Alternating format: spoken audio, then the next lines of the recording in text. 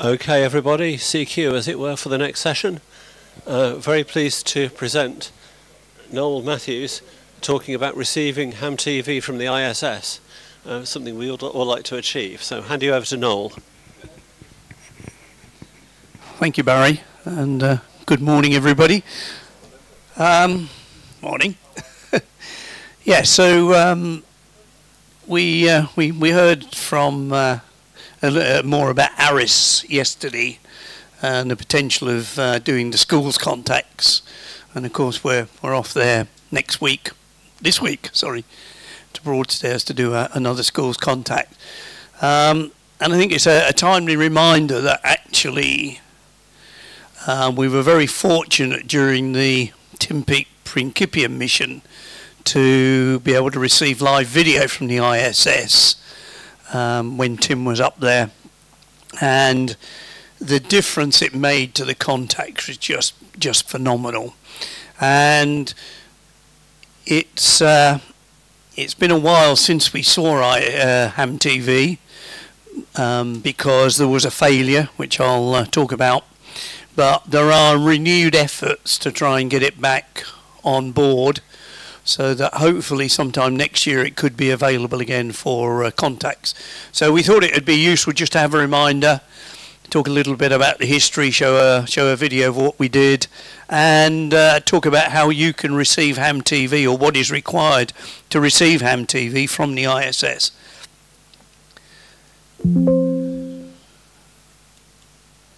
Good, okay. So the original ham TV unit, which is this box here, the blue box here, was installed actually 10 years ago in 2013, and was actually commissioned in 2014. G4KLB was the first station to receive the ham TV unit. He actually happened to be, or not happened to be, but he was equipped to receive ham TV and was around when the commissioning tests were done by the astronaut on board, and actually he's got on his YouTube channel, he's got the video of the commissioning tests, and that was April 2014. We then went on and used it in 2016, and it did get some use after that, but we used it, we were the primary users really in 2016 for Tim Peake. But in 2019 the unit failed and was eventually shipped back to Kaiser Italia, who were the integrators of the unit, and it was shipped back there for repair. And that one. Good. So the current status is a bit vague, but it has been repaired, and it is now back with ARIS US.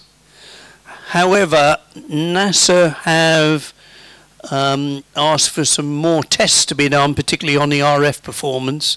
When it was commissioned 10 years ago, things weren't as stringent as they are now, and the testing really that they've done just recently has showed that it doesn't meet the NASA standards anymore, and so there is a need for more TX filtering.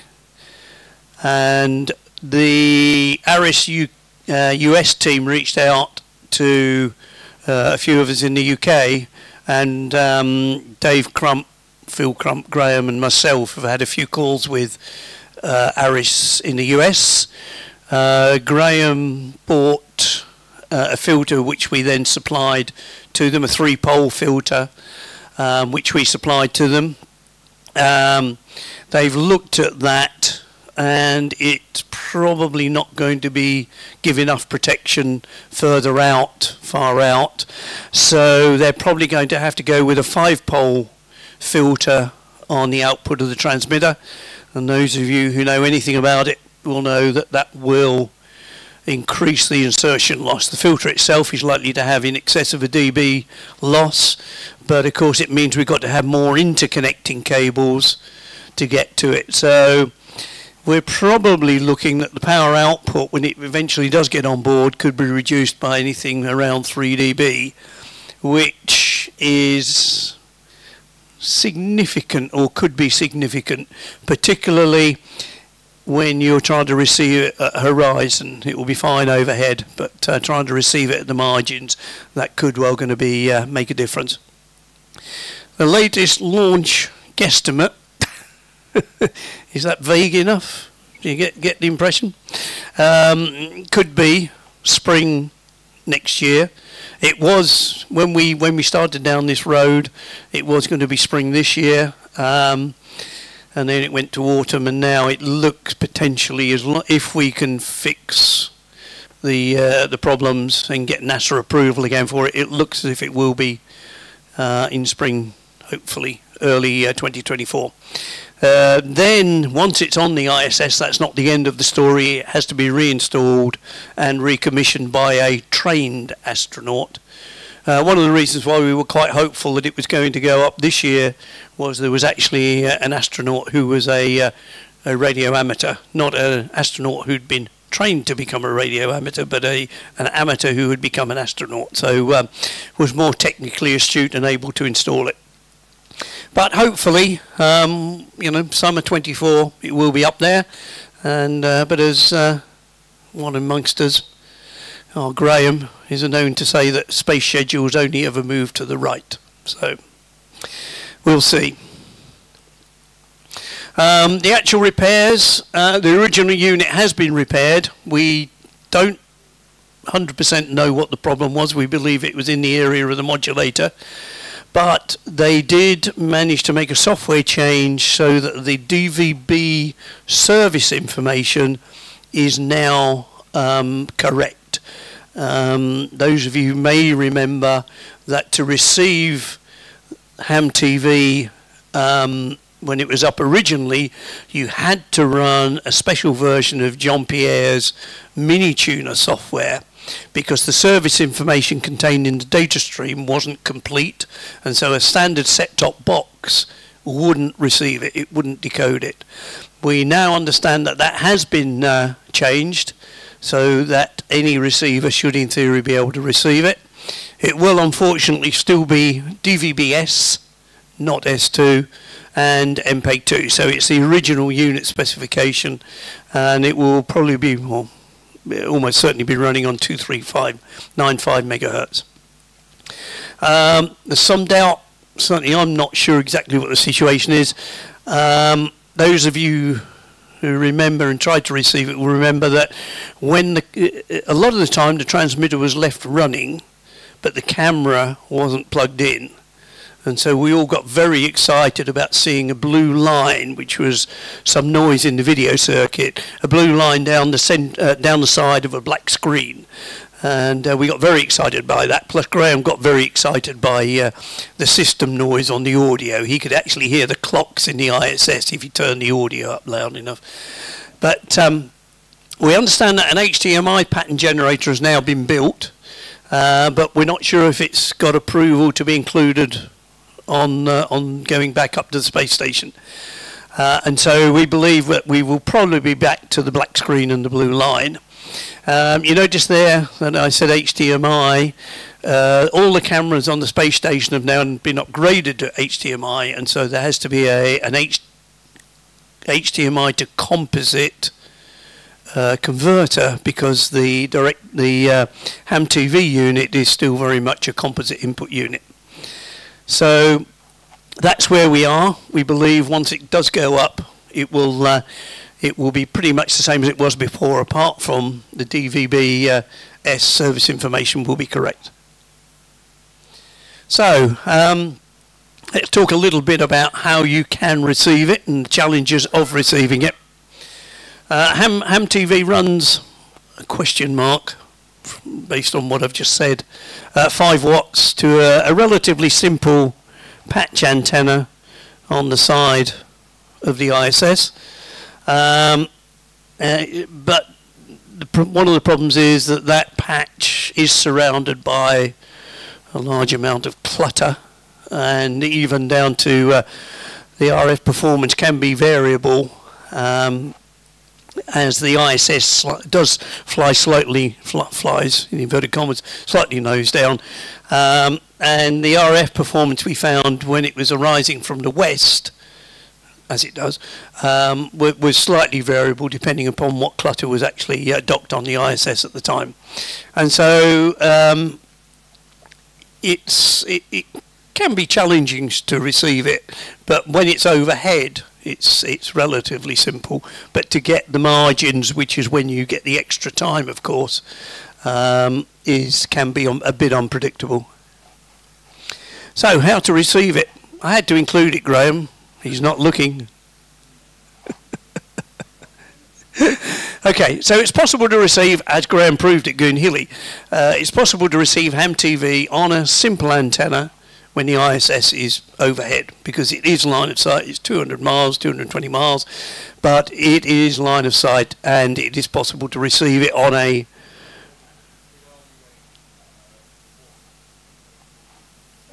there we go. So there's a whole tale behind that picture, but we won't go there. So it's taken down at Goonhilly when we were testing the antenna down at Goonhilly. Typically what Graham would be able to receive on an antenna like that is the ISS in a window of 3 or 4 minutes when it's overhead.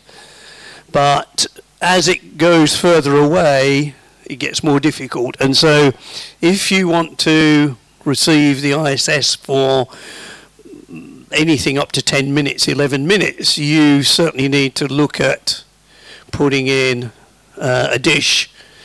But of course, then you've then got to think about the whole tracking issue that you get with LEOs. Transmissions are right-hand circular, so there's an interesting potential that you may be able to receive on your QO100 potty dish. Certainly, it'll be very interesting at the time when it flies through the arc of which it must do at some point, go through QO100. Although of course it's on the wrong band, so you need if you wanted to use your potty, you'd have to disconnect your transmitter and put your receiver on the flat plate. Something to experiment with. Basic RF engineering applies. You will need an LNA, low noise amplifier, and it needs to be at masthead. But you will also probably need a bandpass filter. There's a lot of stuff happening these days up on those types of frequencies, and of course 2395 is only 5 megahertz away from channel 1 on the 2.4 gig Wi-Fi band, so you need to take care of that. Also, if you're very, very unlucky, you may live next door. The band 2390 to 2400 is now licensed by Ofcom for occasional links or links. If you're unlucky, you may, of course, live next to one of those, in which case your chances of receiving this could be relatively low.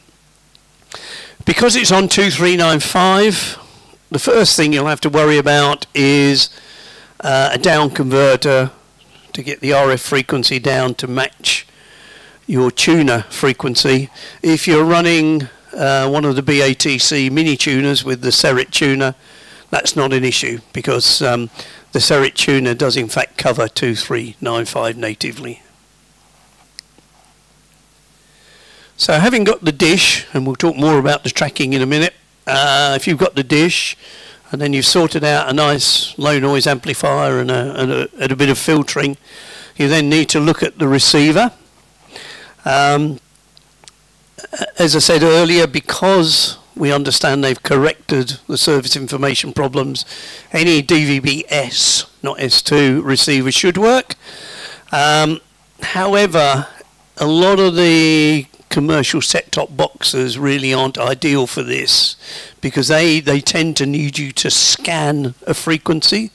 But of course this is, you know, you wouldn't be able to scan it before the ISS appeared. So if you tried to scan it while the ISS was visible, it would be yet another variable. So what we would recommend is a receiver which is designed for DATV. and all of the BATC receivers have been tested, and because we managed to capture the I and Q from one of the Tim Peake transmissions, we've actually been able to play that back and confirmed that the ride and Portsdown will receive ham TV, and that's actually a ham TV signal being received by a Portsdown receiver. That's Tim Peake. Of course, that was 2016, and the Portsdown receiver didn't appear till 2019. So, we have confirmed that a standard receiver from BATC will work. So this presentation was actually written for a non-AMSAT audience, but of course you all understand this, being AMSAT, that it's not like QO100. It was actually I actually wrote this for the ATV conference at Friedrichshafen Ham Radio, where they all sort of think in terms of ham QO100, but of course it's not like QO100. It's moving rather fast, and a pass lasts a maximum of 11 minutes, which means there is this added level of complication, and you need to track it. A 1.2 meter dish has got about a beam width of about 6 degrees, so you've got to keep it fairly accurate for the whole pass, and it's X and Y obviously, and particularly if you want to receive it at the margins, which is where the real benefit of using a dish is, your tracking needs to be pretty accurate. So first thing you need to do is, there's not much option really other than buy a Yaesu GR 5600, and every couple of years you'll be taking it apart to replace the seals and oil the bearings, and yes, I've been there and done that. But the Yaesu box does allow you to do computer control tracking. I personally use PST Rotator. I know there's several other programs around that will do it. And my advice to certainly people is that before the ISS comes along, get the dish up and track the sun. You can use PST Rotator will enable you to track the sun. The great thing about a prime focus dish rather than an offset, which is what this is that as you track the sun, the shadow of the sun, the shadow of the feed should land on the boss, and that's a good visual check that you're tracking the sun, and it needs to be able to do that throughout the day. You can then use a noise power meter to measure the sun noise, and it comes as no surprise to us that Portsdown has now got a noise power meter in there, so you can take your Portsdown receiver, connect up your standard mini tuner TV card, and use it to measure the sun noise as your dish tracks across the sky. Mini Tuner, the PC software, did used to do that as well, which is where we got the idea from. And I just mentioned it to Dave, and 2 days later he'd done it as he does. So yeah, so you can test most of your system. You can check your antennas. You can check that you're tracking the sun. And then the only thing finally left to do really is, ideally you need to generate a local signal, which of course Portsdown will do, on 2395, and check that you decode it correctly. And in theory, if you've done that, you should be able to receive it. So when will ham TV be on? Well, it was a bit variable when, during 2016, it certainly used to get, if I remember rightly, it used to share a power supply on the ISS, didn't it? And if they were running other experiments, ham TV would then be turned off so they could use the power supply for those other experiments. It was also turned off for EVAs and when other spacecraft were docking. So it is a little bit variable. Even when it gets back up there, it will be variable. And what it will transmit once it's there, we're not quite sure, but it certainly the transmitter will be on at times. And certainly it was last time it was added to the AMSAT status page, and that gave a pretty good indication of when it was potentially going to be on. And of course I'll just go back here. The other thing, it was used primarily for schools contacts. It didn't tend to be used for occasional contacts. It was primarily used for the schools contacts, and they are quite well publicised, so you would be able to know when a schools contact in Europe was coming up, and it would be on. So one of the problems we found with it, with trying to use it for the schools contacts, of course, is you've got about 11 minutes at absolute best from any one ground station. And so Phil and a couple of other guys came up with the idea it would be great if we could merge the transport streams coming from a number of ground stations and then produce an output which was the summation of those ground stations. And so once HamTV is back up and active, we will be, or Phil will be, implementing the TS merger system again. And what that gives is a continuous video stream from the ISS. So I think on a couple of the contacts we managed 25 minutes continuous video over Europe, and it streams on a channel, and what you get is the actual video and audio, and it gives a report of which HamTV stations or ground stations are actually receiving it. So at this particular point, Goonhilly was there, of course. Actually, Phil was there. F6DZP wasn't getting it at that point in time. Actually, Router PA3WEG was getting it, but somebody in Germany wasn't. And so from those three receivers that were getting it, the merger would merge the transport stream from the three to produce longer than video longer than any one of the systems could possibly receive it. So that will be going back up again, and that will be available.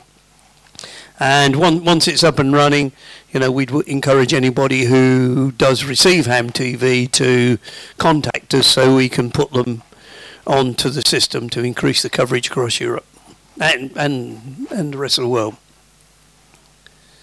So we talked about it. I thought it would be appropriate to remind us just exactly what it did and the impact of it. And in the case of ARIS, it was just awesome to go to the schools, and as well as having the audio contact, Kieran very soon found out that if he said on the VHF uplink, "Give us a wave, Tim," guess what? 2 seconds later, Tim did wave. And so, you know, the impact was just tremendous. I remember the first time we ever got it, which was Rickmansworth. And, you know, we put it up on the projector screen behind, and we were all, will this work, will this work? And the VHF contact started, and all of a sudden he appeared on the back screen, and it sort of made the hairs on the back of your head, back of your neck stand up. It really was quite something. So anyway, here's a 10-minute video from one of the contacts we did in Norwich, school in Norwich, and what we've done is this video has been put together showing the HamTV received by a couple of other stations as well. So it gives an idea of how HamTV could be used to enhance a typical ARIS voice contact. GB1SS, the Golf Bravo 1 Sierra Sierra.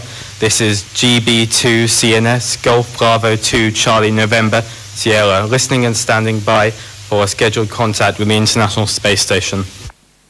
Hello, Golf Bravo 2 Charlie November Sierra. This is Golf Bravo 1 Sierra Sierra. I read you 555. I'll be over. Hi Tim, this is Tim, M6HTJ. Are you ready for your first question? Over. It's great to be talking to you in Norwich, and yes, I'm ready for my first question. Over. Hi, this is Maddie. What do you do if you cut yourself really badly in space? Over.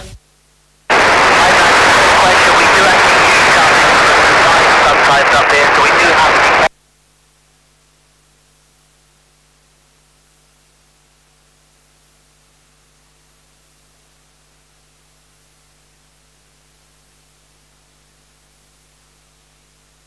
GB1SS, the Golf Bravo 1 Sierra Sierra.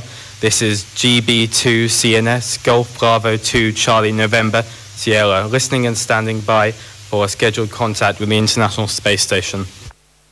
Hello, Golf Bravo 2 Charlie November Sierra. This is Golf Bravo 1 Sierra Sierra. I read you 555. How be over? Hi Tim, this is Tim, M6HTJ. Are you ready for your first question? Over. It's great to be talking to you in Norwich, and yes, I'm ready for my first question. Over. Hi, this is Maddie. What do you do if you cut yourself really badly in space? Over. Question. We do actually use sometimes up here, so we do have to be careful. If we get a really bad cut, then we could actually give ourselves some local anaesthetic and stitch it up with the help of some doctors back in ground control if we need to. Over. Hi, this is Austin. Are there any protocols or guidance in place if George Clooney comes knocking on the front door as he did in the film Gravity? Over.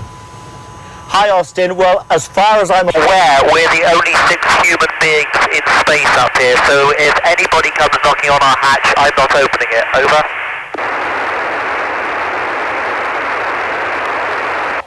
Tim, it's Kieran M0XTD. We have you on Ham TV. Give us a wave. Here's your next question. Hi, this is Sophie. What experiment would you like to add to your mission based on the experiences you have had? Over. Hi Sophie. I would like to see us doing more of the medical research, investigating some more vaccines and looking into new drug methods as well. I think that's some of the most exciting research we're doing up here. Over. Hi, this is Max. In what ways does the lack of natural sunlight and fresh air affect you on the ISS? Over.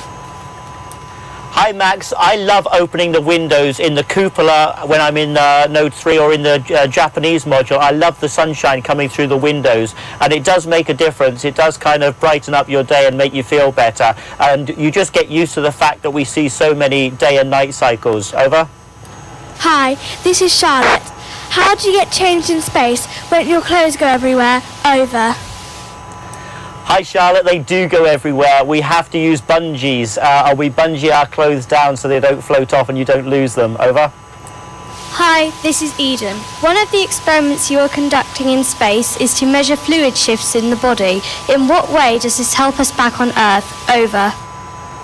Hi Eden, that's a great question. Fluid shift really kicks off the whole process of the changes to our body. It's because of the fluid shift we get greater pressure in our head and we start to lose bone density as well. So that triggers all the changes, and it's by changing things in our body that we can learn about our body and we can investigate these things. Over.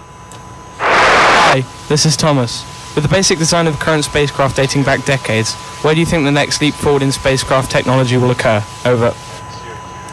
Hi Thomas, yes, I mean we're playing with the basic rules of physics and gravity here and laws of motion, so I think that we're going to see big changes to our spacecraft in terms of our transit to Mars and transit to Moon, but in terms of getting to low Earth orbit I don't think we're going to see many big changes that we have in current spacecraft design. Over.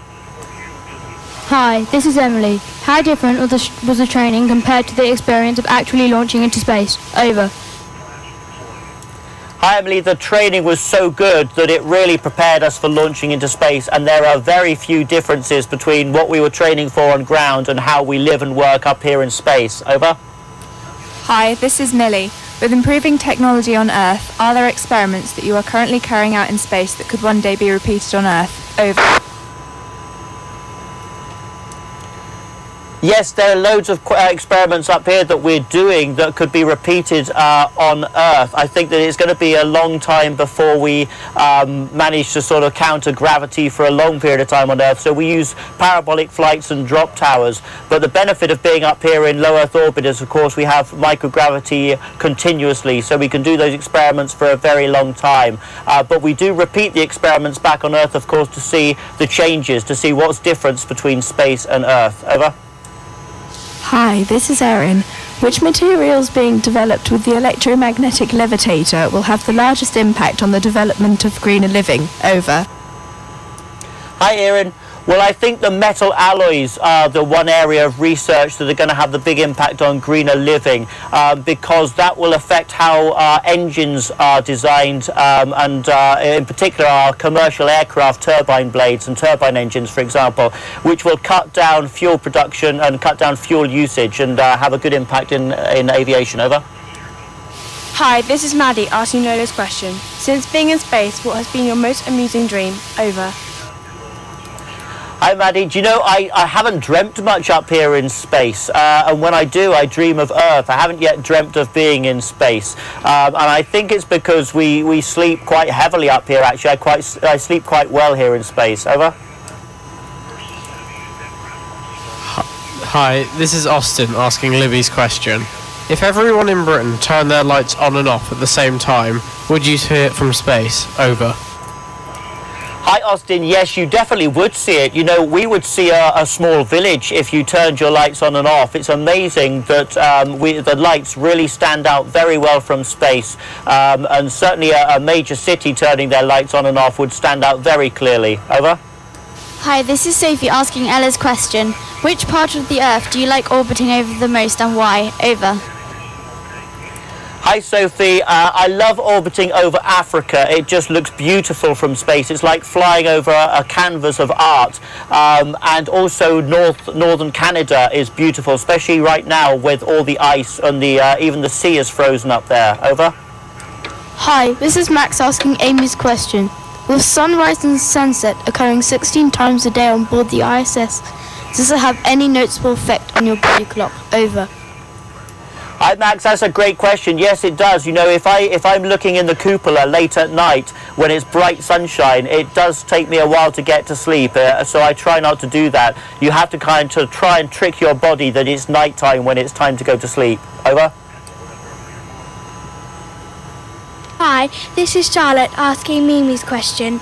How does being in space make you relate to your place in the universe? Over.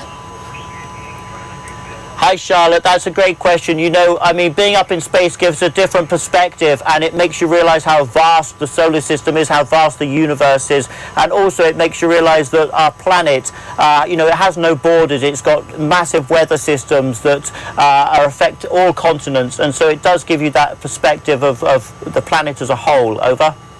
Hi, this is Eden asking Bruno's question. Is there a song or a piece of art that you think reproduces the feeling of being in zero gravity? If so, which one? Over.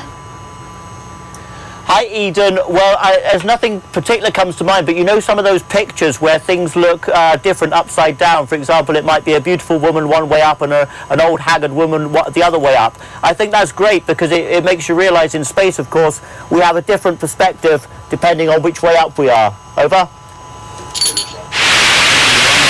The GB2CNS returning. That was fantastic, thank you. Everyone here would like to say a big thank you.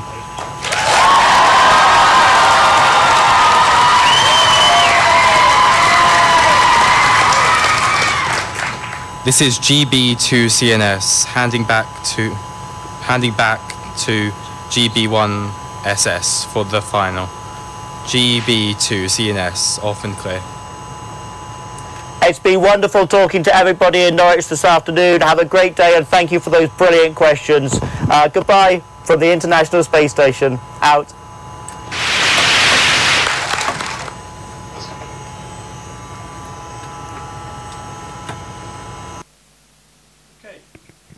Okay, well, I think you can get a flavour there. Wrong way. GB. Him again. Yeah, I mean, you can get a flavour of how that added to that contact than just the standard voice contact. So we're really hoping that it will get back, and you know, we can start to do that sort of thing again. So you know, the question is, what is beyond the ISS?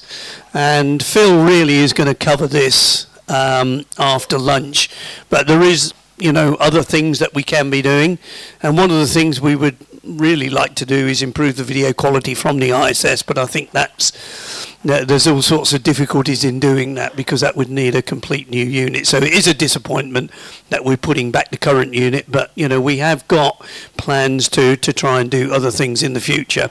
So you know, hopefully I've inspired one or two of you to start to think about it again, and you know, any questions on that? And as I say, Phil will be continuing the story after lunch.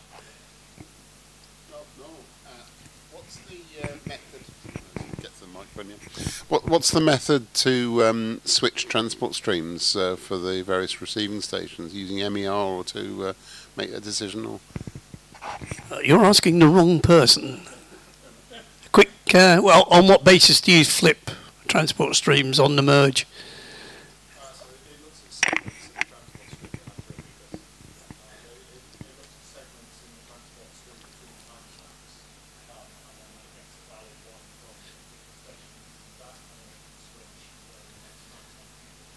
So the answer to the question was, it switches, it's based on timestamps. So within the MPEG stream there are timestamps. So it looks at timestamps and selects the one that is not got errors in it. So it merges based on timestamp segments. Any other questions? Again, has anybody utilised a satellite jack motor? Would that respond quick enough to track it? I'm just thinking of surplus stuff that's available. I'm looking around the room at the AMSAT experts, but I suspect not. Nobody seems to be inspired by that. So no, I don't think it would give you the speed or the accuracy that you need. So no. Any other questions? No. Okay.